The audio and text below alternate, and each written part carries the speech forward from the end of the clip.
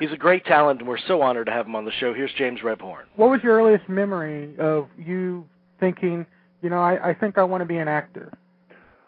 I don't. I certainly in high school, I thought it might be fun to be in a play, and I was in a play, but I don't think at that point I was seriously thinking about making a career of being an actor. I don't think I really seriously thought about being a professional actor until I was in my second year of drama school. And then I thought, well, maybe I should give it a try. I'm here in New York City. I'll give it a shot, and I've been very, very fortunate. What was your plan before that? What were you thinking? Well, I got a Master of Fine Arts, so I was thinking I would probably teach. But I remember when I applied to drama schools, I applied to only schools that conferred degrees, MFAs, thinking I would teach.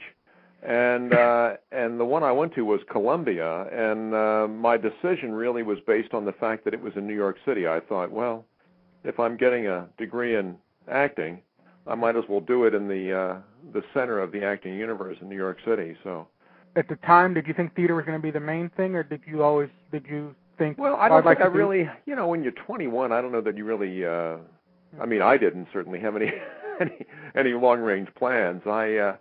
I just thought I would. Theater always seemed. That's what my experience was, and that was where my interest was, certainly initially, and it still is, which is why I still live on the East Coast, so I can still do theater.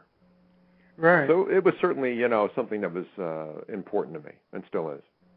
A lot of actors who start off on doing the theater, they always say that, they always talk about going back, to kind of recharge the batteries and so forth.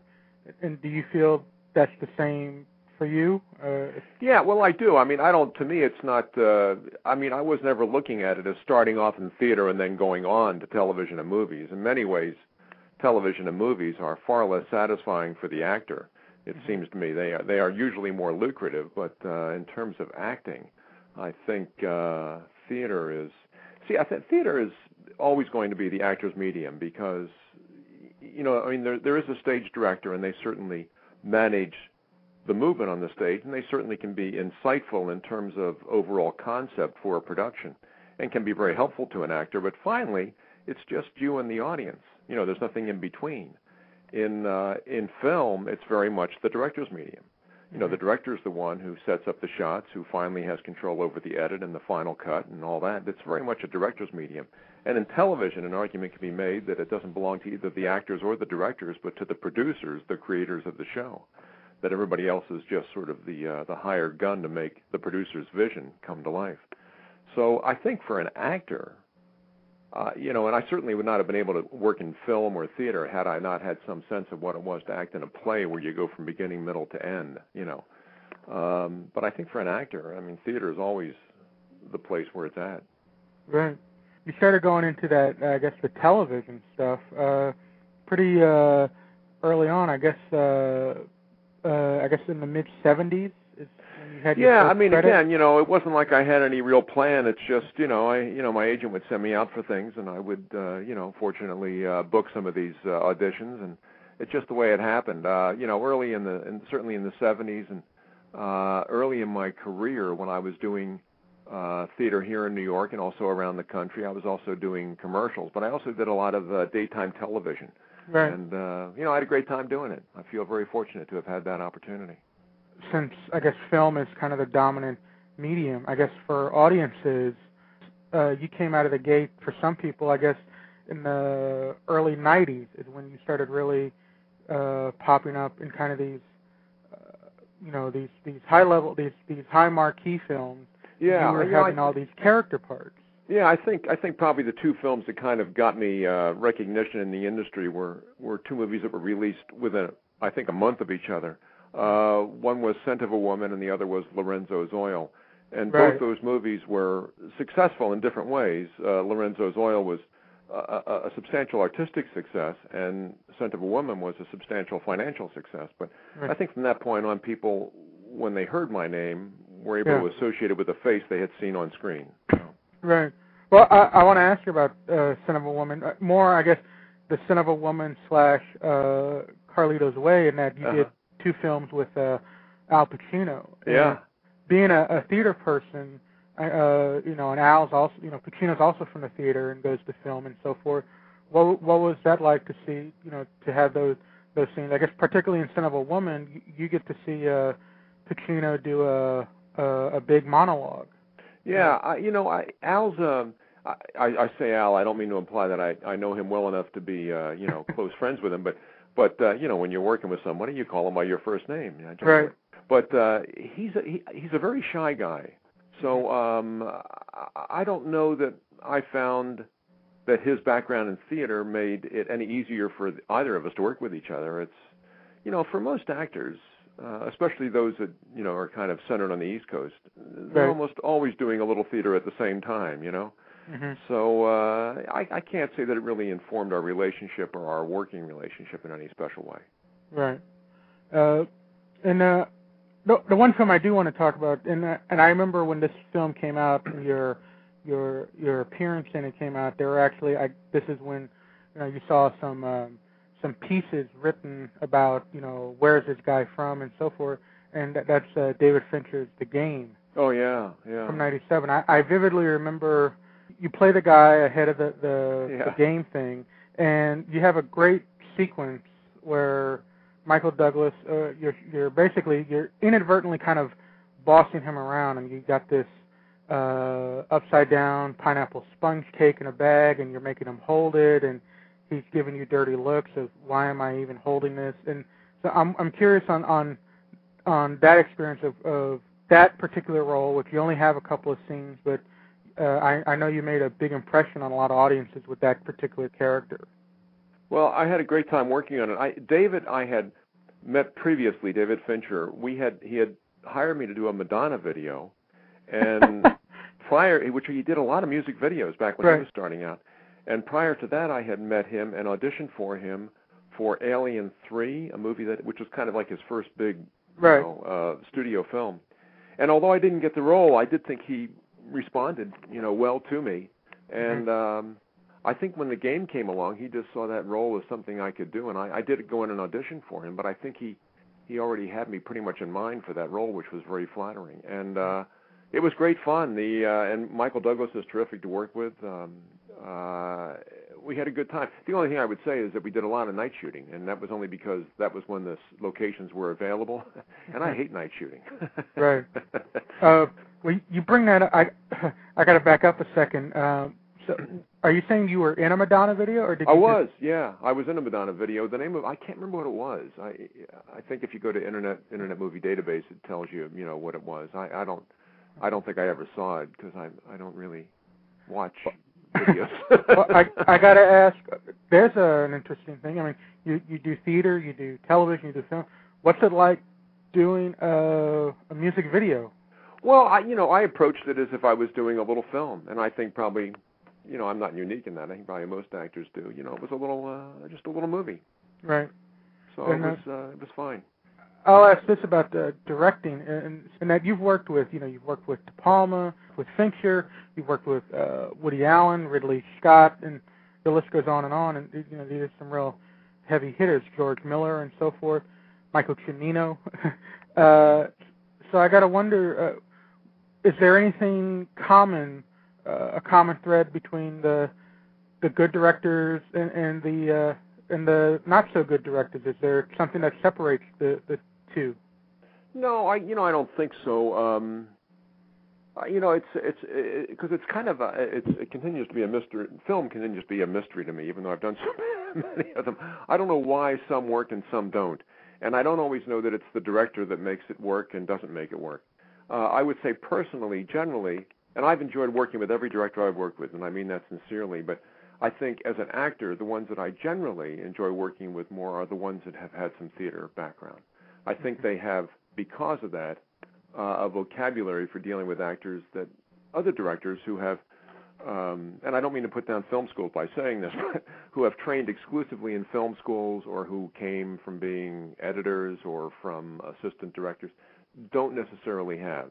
And I think particularly of Anthony Minghella, the late Anthony Minghella, who was sensational to work with, and he, of course, came from a theater background, had written plays and all that. And Mike Nichols is another one. And so, but again, I'm not, all the other directors I've had a great time working with, and some of them have been particularly helpful to me in my acting in films. Right. But, Anthony Minghella certainly was an extraordinary man. Wow, yeah. Well, let's talk a little about this movie, Don McKay. And, the cast is pretty spectacular. I mean, Thomas Hayden Church, Elizabeth Shue, which we haven't seen, the amazing Melissa Leo. Keith and David. Jake Goldberger was terrific. He was a terrific director. He's a young guy, and he's got great instincts, and he was wonderful. He was really terrific. Tell us a little about the film, and that not only about, I guess, what is the film, but also how did it get to you, and what drew you to it. Well, what drew me to it, I mean, my agent called me up and said, there's this script we'd like you to read, and I think there's some interest in them offering you a role, and I read it. I liked it very much. And it fit in nicely with my schedule because it was only a couple of days that I worked on the film, and it was right before I was to go into rehearsal for a play.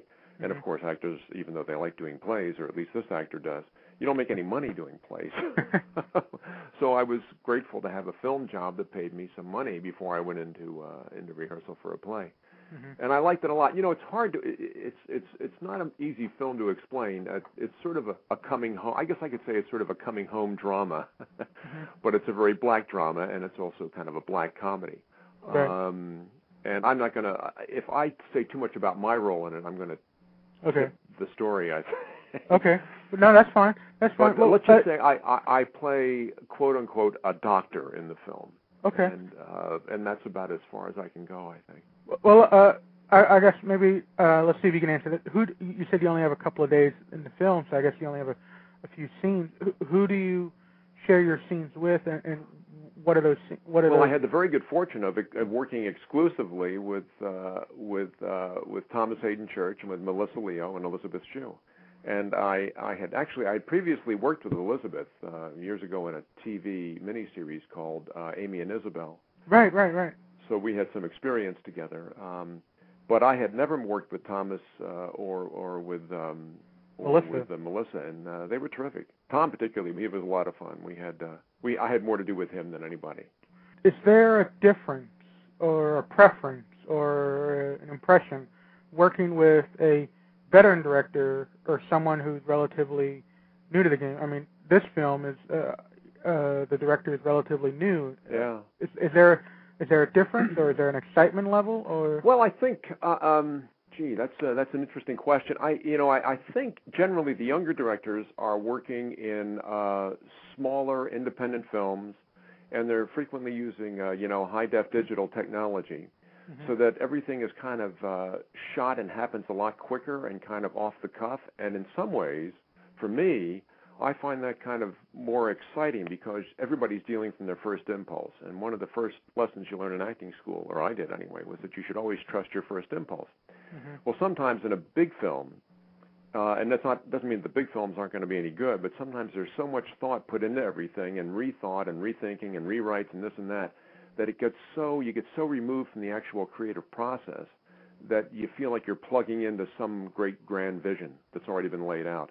Whereas when you're working with a young director, and this is only because young directors don't have money to do all these kind of things, everybody's got to work very hard and very quickly and trust their first impulse, and that's very exhilarating. So but I mean, in terms of the skill level, it's interesting. I think young directors are frequently just as skilled as veteran directors.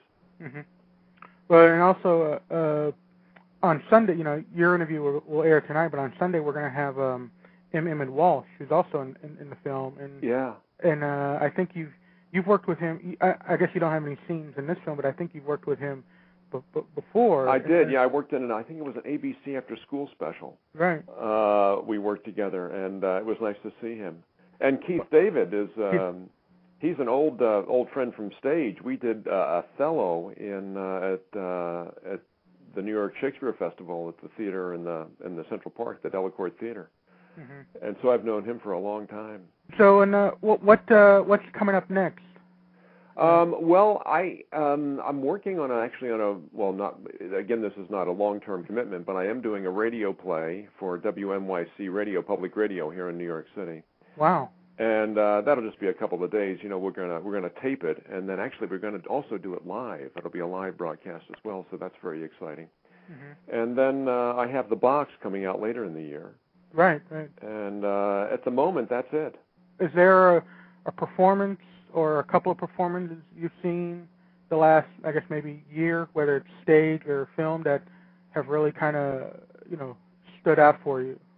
Well, I would say the entire production on stage of a play called August, Osage County. I saw the original cast of that, and that was an extraordinary production, and that certainly has stayed with me.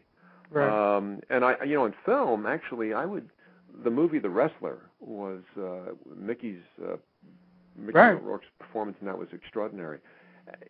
So that stood up. And also, I thought Wendy and Lucy was a very special film too. Right. And I guess, and my final question is kind of the fun one, if it applies, is there a whenever one of your films comes out, is there a particular character or someone every now and then they'll stop you on the street for? It's interesting, and again, I think this is because I have been fortunate enough to do things in television and film and in theater. Especially in the New York City area, people sometimes stop me for plays they've seen me in. Sometimes they stop me for a character called Bradley Raines, which I did on Guiding Light like 23 years ago. It's funny, and then I would say The Game is a frequent stopper, but, just the other day I was in a store and somebody stopped me for Meet the Parents. So, it really, there's no way to tell. I wouldn't say that there's one thing in particular that people stop me for.